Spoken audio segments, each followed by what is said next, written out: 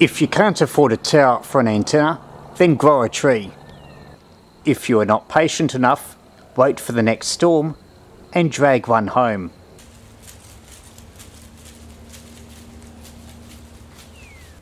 Or if the storm happened in your yard, find a way to put the tree back up.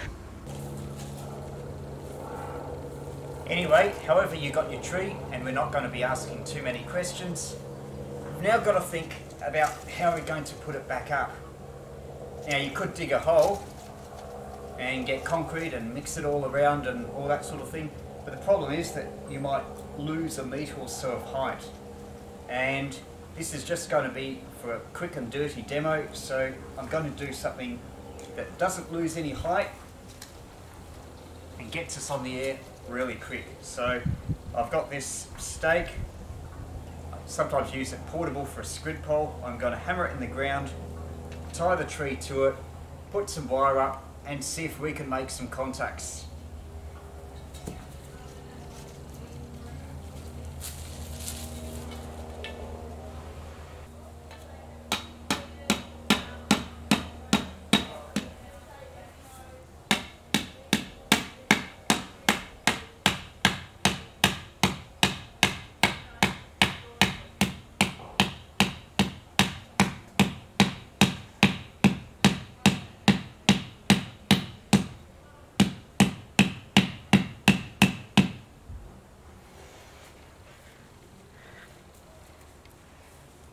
Now as for the antenna, I've got about 7 metres of wire. I've described it previously.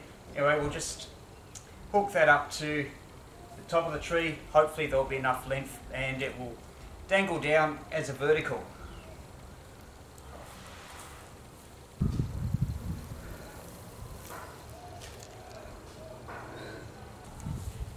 Now I've just got some Velcro strap and just see if we can tie this to our pole.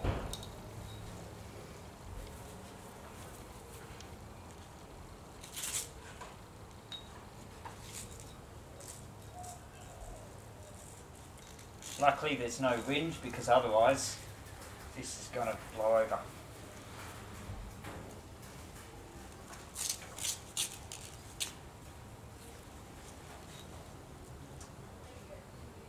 I haven't hammered it in very far, not sure how stable it is. I'll just go into the house to get something to support it, and while I'm away just keep an eye on it, make sure it doesn't fall down.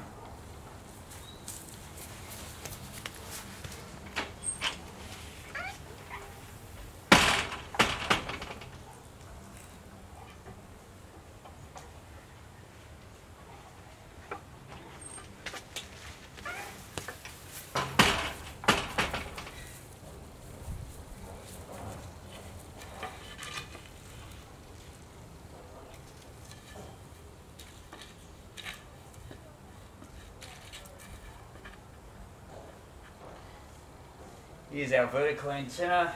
It's a little bit long, we'll just wrap it around the tree a bit.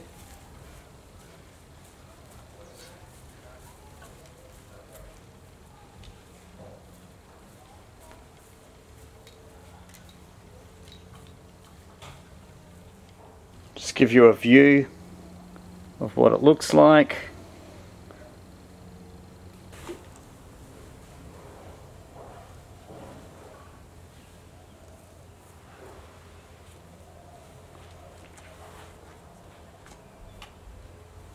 Just using a Amateur antenna coupler.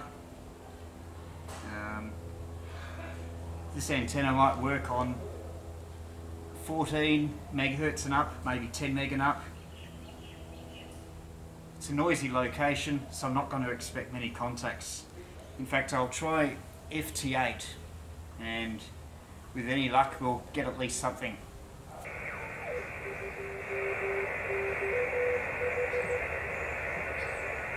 The local beacon on 10 metres.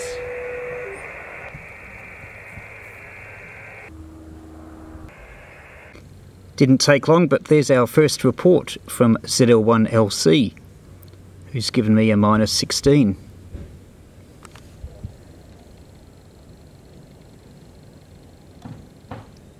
This is on 21 megahertz. And the contact, after a few tries, was completed.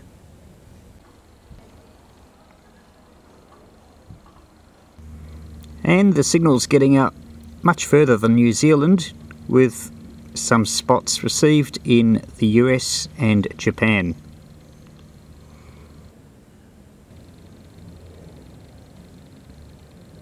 And another contact, also ZL. Now I've got some real DX, a reply from K5TLL.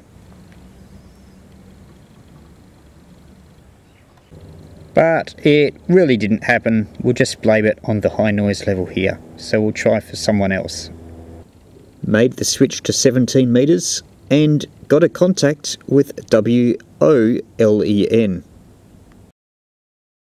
Of course, instead of battling with dead trees, you could make it much simpler, much lighter and more portable just by getting a squid pole.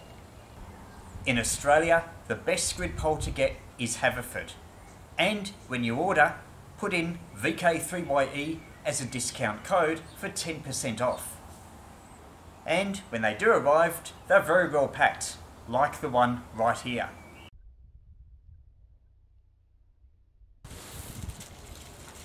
And then you can do to the tree what you should have done all along.